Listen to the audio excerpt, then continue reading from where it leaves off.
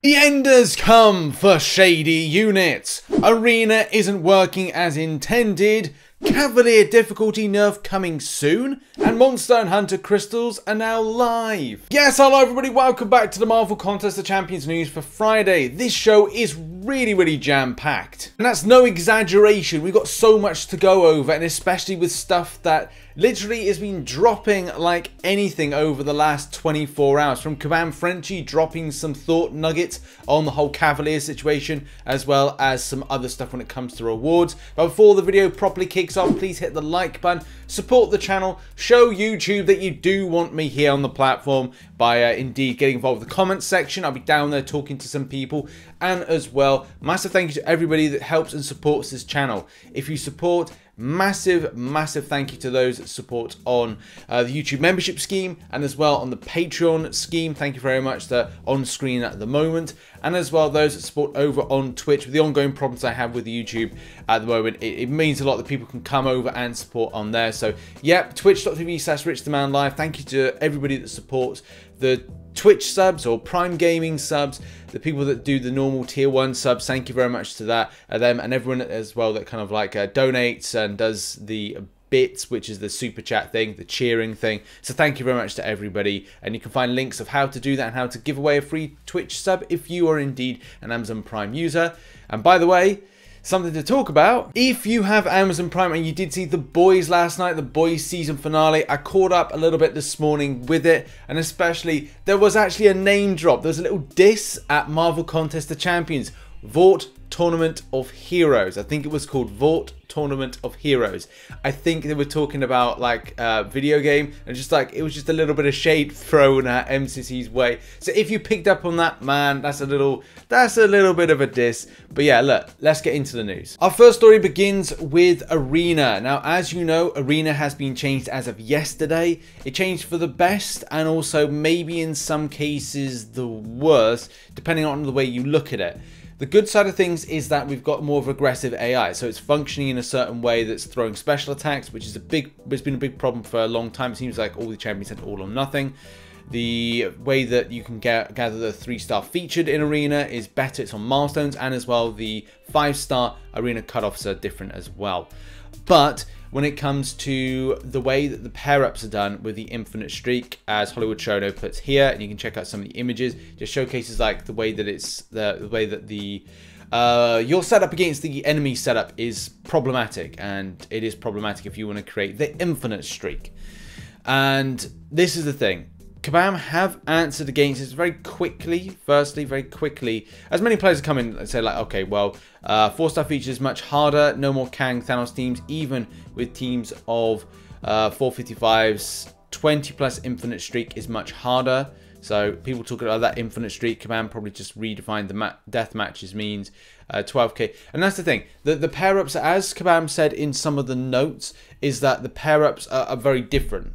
The in-game mail saying that you will now be less likely to encounter enemy teams that have more than 2 times their power. So that's where you kind of go like, okay, I've got a 12,000 rated team. I'm not going to go anything more than 24,000 that I'm going to face off against. So many players pointing out the issues. Kabam Mike has said something in response, saying the Infinite Streak is not a feature of the game, but rather the result of requirements and calculations for finding matches. It is always changing and will continue to do so as more and more players have access to higher ranked champions. Oh, we've heard that spiel before. This change is not made only for those that are in the know about Infinite Streak. We promised to lower the number of death matches, and we've done just that. This is a major improvement for all players, especially those that are new to Arena. Many people have disagreed, funny enough. 69 people have disagreed. But I think it would be worth Kabam investigating back on this, especially with having the likes of these 3 here, and then going over to like the likes of this. Again, let's read on some more from Kabam Mike on this. This is very new to everybody, and some people are automatically thinking they can't use 4 stars anymore. We're keeping an eye on it, but we are not going to make any changes right away without people having time to actually try this out. This is the reaction we receive every time there is a change to Infinite Streak, which changes a lot, so we have to watch this closely. Also going further to say, just to give some context to what these changes are and why they've been an impact on the Infinite streak. Previously, when you got higher in your streak, the arena was trying to match you with a team that was at 4 times the team's PI. Once you cross a certain threshold, there aren't any teams that high, so the system defaults to a fake team, something very low. To be very clear, this was an unintentional bug, and we've told players that in the past. We left it in game for a long time because it's something that players are very used to. What we changed is the max PI the opposition team should only be 2 times. It definitely killed the formula players have known, and we understand that. We're looking at what else we can do to alleviate this situation. It may not mean a total revert, but we're still open to that after we see more data and information from more players. There are other solutions, and we're going to look into them. Going more further, say this change is not just about those of you who have been here for years and know the formulas and everything else about the game inside and out. When a new player joins, they don't have the information and don't understand why they're being hit with death matches. In that spirit, the increase in the PI of opponents makes sense, but it's obviously making it a less enjoyable experience for veterans, which is not the desire. This whole kind of situation is going to get more serious, especially for those, as I said, that are intense arena grinders. And I really would hope that Kabam would go back to this and as well look into a way that this could be back to, not back to the way it was, but similar to the way it was before, where maybe you hit thresholds. I don't know if they can auto put something in that the matchmaking is not as painful as the kind of the PI that seems to be kind of versus one versus the other. But, you know, that's up to Kabam to look at their formulas and see if they can work out something with the algorithm for matchmaking, which Marvel Realm of Champions seem to be suffering with at the moment. But that's another story for another channel, Rich's Realm. Go check it out, links in the description. Okay, next up, and let's talk about information of a potential nerf to Cavalier. Now, Kabam Frenchie put out a long tweet about the situation, which we're going to have a look at now. So on screen at the moment is that particular thing. Starting off with saying some players are saying that the dev went deaf on uncollected event rewards issue. I think the redistribution is different to the way you dangle a carrot. And for me, when you want to incentivize players to go and grab something, you put something at the end rather than paths. And what Kabam want you to 100% rather, or explore rather than they want you to complete, which is, you know, if that's their thing, that's their thing. But again, as I said, it's all about incentivizing players, dangle carrots. If the carrot now is dangled further away, it doesn't incentivize players. In any case, we move on. So where does the Cavalier nerf side of things come in? Well, here it is. We did not have enough time to work on the quest itself. This is going to be addressed next month if the tests go well. Clearer, easy paths and changes in the class nodes, reducing the time spent to explore it and the right champions. So it's not like a total nerf for saying like attack values and stuff, but at least to kind of like quicken the pace. And that's the problem that I found. Like, no problem with the difficulty side of things. It's just time consuming. And time consuming with champion specifics and stuff like that slows down that progression. Now, this doesn't address the problems with the rewards needing scaling up and improving, but at the same time, complexity wise, if I want to get through this, which I do, my plan is, my challenge is to on stream, which if you follow the streams, I will do uncollected 100%, then we move on 100% Cavalier and do that all on stream. So I can do that within hopefully 1 week. So that then the remaining 3 weeks is all about arena grinding and as well 100%ing Act 6.2 and starting to go through Act 6. Now, hopefully the changes come in today. But yeah, that's the update with the whole kind of Cavalier situation. Kabam Frenchie's long tweet. You can check it out with the link in the description. Okay, where do we start here? So, the Shady units or the unit situation, unit refunds, there's a lot to this. You can see on screen at the moment, somebody's unit balance being minus 479,000, which, man, is so mental. Okay, where do you start with explaining this? So, when you go to the unit store, you buy your credit card, okay? Now, I don't 100% know if this is one of many things. If you followed some previous videos on scams, then you'll know that in these kind of like videos or these kind of coverage, I will not tell you where to get this from. But at the same time, if you go there, this is how the process works. Somebody has a fake credit card or a dodgy credit card. They then, what they do is they will buy something like an Apple, an iTunes card, or an app, or a Google Play card, one of those two things. And what they do is by buying that online, they'll get the code. They then send you the code, but at the same time, that credit card is fraudulent. They're giving you those reduced units on a, like the reduced cost units on a fake credit card. And this is one of the results here. But as well, there is another thing, chargebacks. So the reason this could be one of two things is that with the units, say my units there, say I buy some units and I'm like, oh, I'm not happy with this, or I can't afford it, I don't know why I've bought these units. And then what I do is I say, I want to charge this back to, not to Kabam, but kind of like, it's a case like, I don't want this, so I then ask for a refund. And because I ask for a refund, the policy now with Kabam is that if you do that, your unit balance goes into minuses, and that's what this is all about. It's all about your units going into the minus, and that's where you're seeing a lot of the stuff at the moment. Now, I am hearing Ilac's going to be doing a full video on this. You can go and check out his channel. The coverage of this will be later on. I hear it's very spicy, so it is well worth a watch. Go and check it out later on. Here's the thing. I take no pride in kind of reporting on stuff like this, as it just, like, it's up to a personal preference of the way and how you conduct yourself. But if you're buying shady units, you're buying through people that are untrusted, and it's not directly through Kabam, it will lead to this. I've definitely known of a few people being affected. So this basically explains why you're seeing this kind of float around the community, this kind of minus X thousand red units.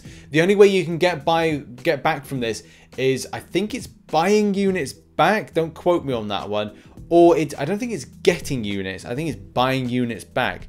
So basically, you're always going to be owing units. It's kind of like, it's a weird situation to be in, and this just goes to show it's up to you how you play this game. You can either play it with free to play, and that's up to you. You can either put some money the developers' way, that's up to you.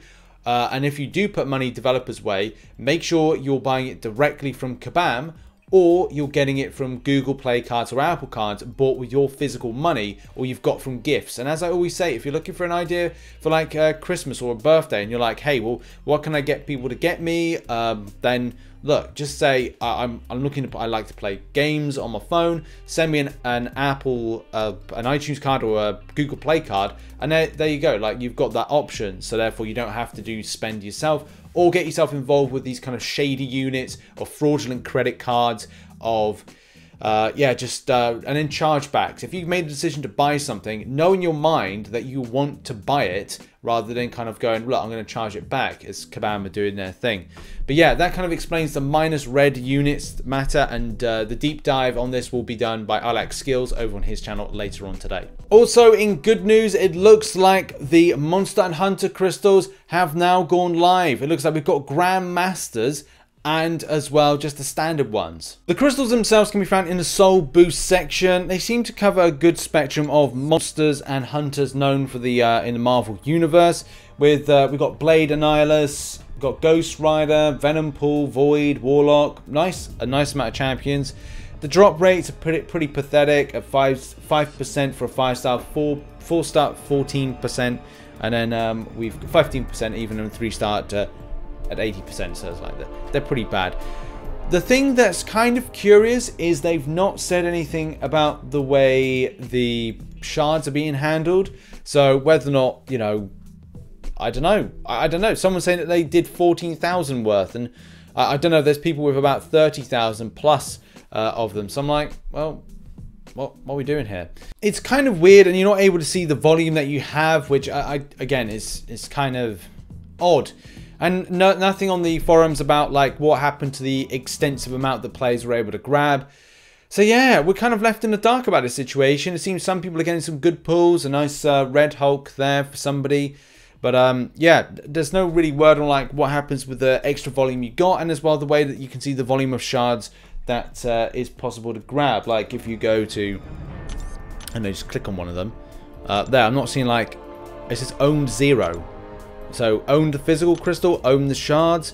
You know, there's nothing in the inventory. Let's just quickly check. Going into the inventory section, items, going down, going down, going down, down. Nothing, nothing, nothing, nothing, nothing. Nothing that says about the volume of shards. The only way that you can see that, the volume of shards, is by clicking on these, and you see them there. So I own 7,250 at the moment. Yes, I've got to claim some of this stuff, but, you know, it's by the by. The fact is, there should be a better way of seeing the volume you have, rather than to kind of like click on the crystals in the objective section, which once you've done all the objectives, you can't see how many you've got. It's not the be-all and end-all, because the crystal shards aren't, and the crystals aren't brilliant, but still, the point still remains that it just would be nice and better to see this in a better light, and as well, what happens with the extensive amount players were able to grab. Well, no say on that one. In any case, whatever it is, it's left for a Monday, because now it's Friday. And Friday is Art Corner, so we go on to the Art Corner Discord, where this is absolutely amazing, this Scarlet Spidey. So if you're not familiar with the story arc with Scarlet Spidey, go and check it out. So this one's done by Full Fantastic. We've also got, I'm not quite sure who this gentleman is. It looks like Star-Lord. I'm not quite sure if that is or not, but that's done by Pedro. So as well, we've got another Spider-Man, and then we left off last week. Paul's done another fantastic Spider-Man. Look at that, another great piece of work. We've then got a Cosmic Ghost Rider here, done by Elfil1. And what else have we got? We've got, oh, look at that. That's a Terex there. Look at that. That is fantastic. Man, there's a Galactus in the background there. We've also got, it's on the side, but that's fine. That's a Moon Knight, I want to say. I think it's a Moon Knight. It looks good. That's amazing. We've also got this Magneto. In like a galactic, kind of like, I think he had that space-based, didn't he, for a while. Yeah, fantastic work over on the Discord. Well done, everybody. I will feature a lot more next week. There's still a lot more to catch up on our amazing work in the Art Corner on my Discord. Go and check it out. Links in the description. And we'll see you all next week for some more Art Corner. And there we go. That's been the Marvel Contest of Champions News for Friday. Have a lovely weekend, whatever you're doing. Make sure as well to catch up some of the recent content up there. I'm hopefully going to be writing out some guides and stuff for some grind things, and like start preparing the big push November, December time. You're going to see a lot more content from me that is going to be focused on to guides. I'm redoing all my guides, Act 5 guides, do some more Act 6 guides.